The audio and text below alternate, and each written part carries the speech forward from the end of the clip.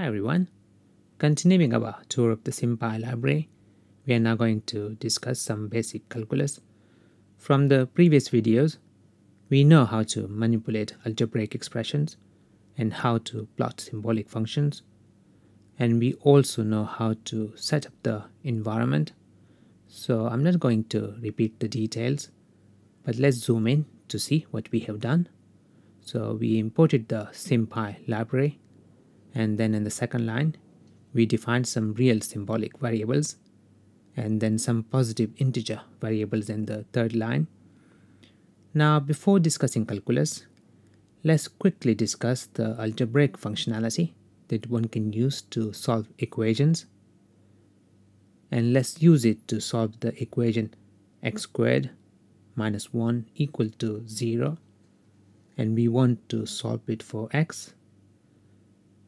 So we get the two solutions. Now to check that these are indeed the solutions, let's assign the left hand side of the equation to a variable. And now let's take this variable and substitute the first solution. So we substitute minus 1 for x, and this is just the Python dictionary format. If we run, we get 0, so this indeed solves the equation, and let's change it to 1. So this is also a solution. Now to see that this is not returning 0 for everything, so let's try something that's not a solution.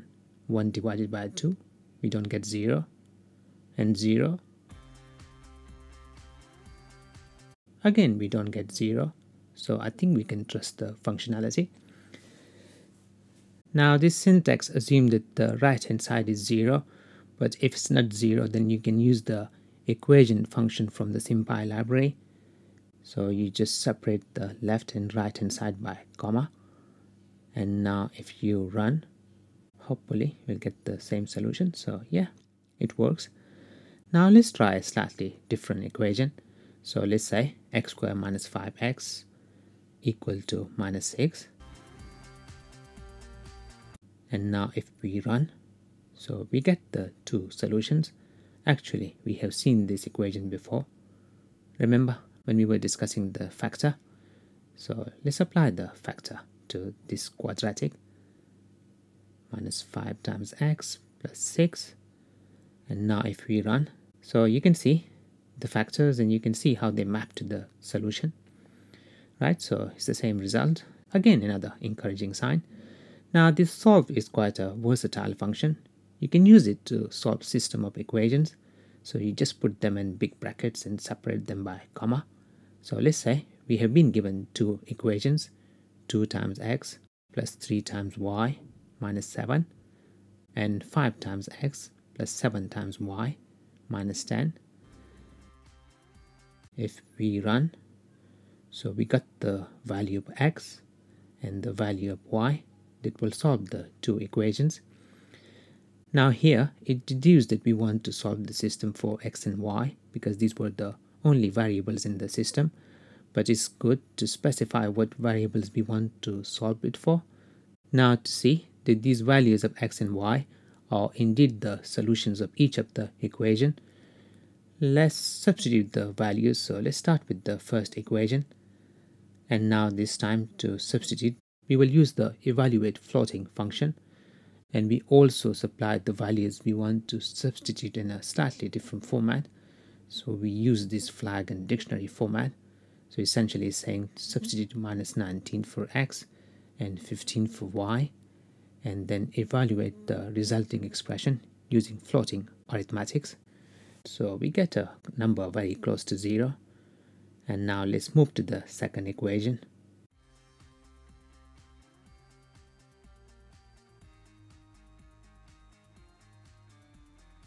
So again we get 0. So it has indeed solved the system. Now we can happily move to calculus, and let's start with very basic, the limit. And let's say we want to calculate the limit of x squared minus 1 divided by x minus 1 as x approaches 1. So this is one of those tricky situations. So if we run, so we see the limit is 2. And we have previously seen this equation, remember, when we were using the cancel function. Now we might be interested in the left limit. So all we have to do is to supply another argument minus, so it's a from left.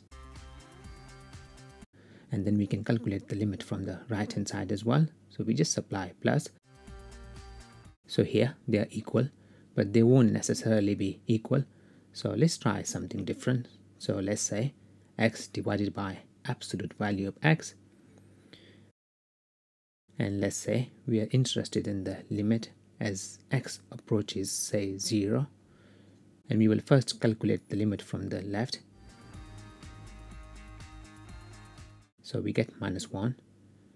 And now let's copy this expression and change minus to plus. So this will now calculate the limit from the right.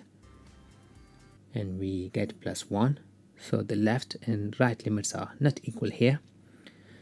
And let's try another tricky expression. Remember the sine of x divided by x. So x here is in radians. And we are interested in the limit as x approaches 0.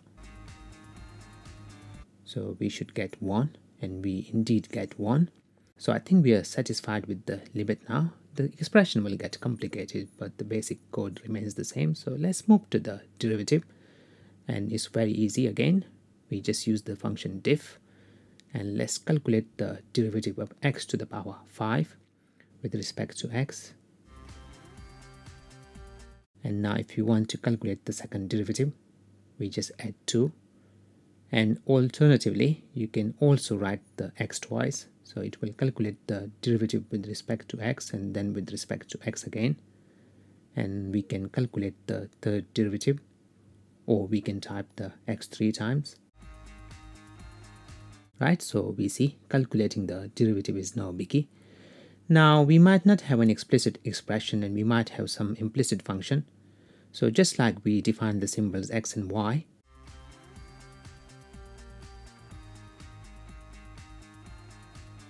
we can use this same symbol function to define symbolic functions. So let's say f and g. So we use the symbols. But now we want them to be functions, so we set class equal to function. And now if you run, we have two symbolic functions now. So we can do things like f of x. So it will be some unspecified function. And alternatively, you can also define the symbolic function by using this function directly. But the problem is I have to define each function individually. For example, if I try f comma g, it doesn't work. And if I try space instead of comma, it doesn't work either. So if you have one or two functions, then you can probably use the function separately. But if you have a large number of functions, then I would go with the symbols. Fewer things to keep in memory. Right, so now we can apply the diff to the symbolic functions. So let's verify the product rule of differentiation. So we apply diff to f times g. So we get this computer representation. So this derivative is how it represents the derivative. And let's apply this derivative to f times g.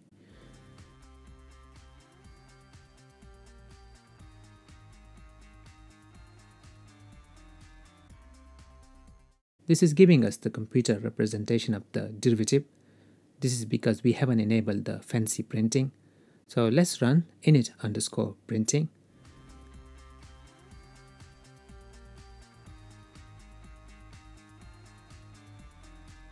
And now let's go upstairs and rerun the diff of f times g. So we get the product rule of differentiation. And we can also rerun the derivative of f times g. So this is the unevaluated version. And if you want to evaluate the derivative, you can apply do it to it.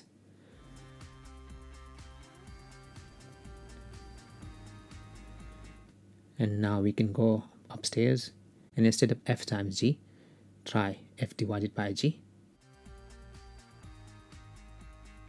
So you get the quotient rule of derivative. Here we didn't specify that we want to take the derivative with respect to x, but there was only one variable, so it deduced that it must be with respect to x. But it's better to write it explicitly, and then we can also say that we want to take the second derivative with respect to x. I'm not going to check that it's indeed the second derivative, so I'm going to trust it now. Now that we know how to represent the functions and derivatives, I think the next logical step is to solve differential equation.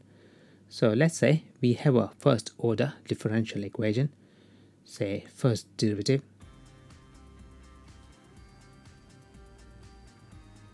of a function f with respect to x minus f of x minus exponential of x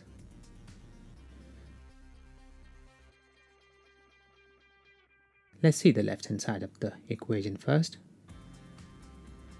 And now to solve this differential equation, so we just use the dsolve, so it's differential solve. And if we run, so we have the general solution, c1 being an arbitrary constant, and we should have told the dsolve that we want to solve this differential equation for f of x. Now to determine a particular solution, we can supply initial conditions. So the syntax is quite simple. So you type in ICS equal. It's the same flag format we saw before. And let's say we have been given the function value at x equal to 0. So we take f of x and substitute 0 for x. And let's say this is equal to 0. And because this is the dictionary structure, so the initial condition is 0. And if we run, so we have the particular solution. Now we can go second order. So let's say we have been given an equation which is the second derivative of f with respect to x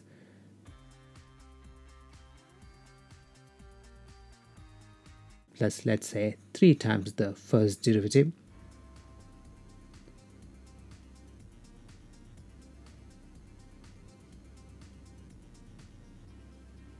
plus, let's say, 2 times f. So let's run. And now to solve this equation, we use the same dsolve. So we supply the equation. And we say we want to solve it for f.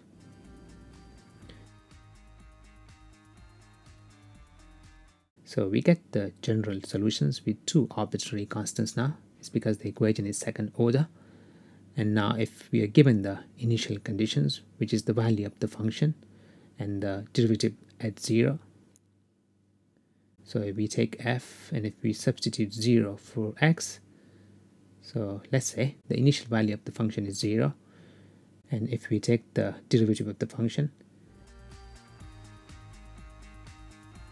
and then substitute 0 for x, so this is the value of the derivative at x equal to 0.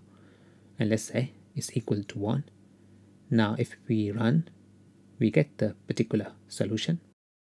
Now this dsolve has also automatically simplified the equation. So if you want the solution not to be simplified, then you can set the simplify equal to false and you will get the solutions without simplification.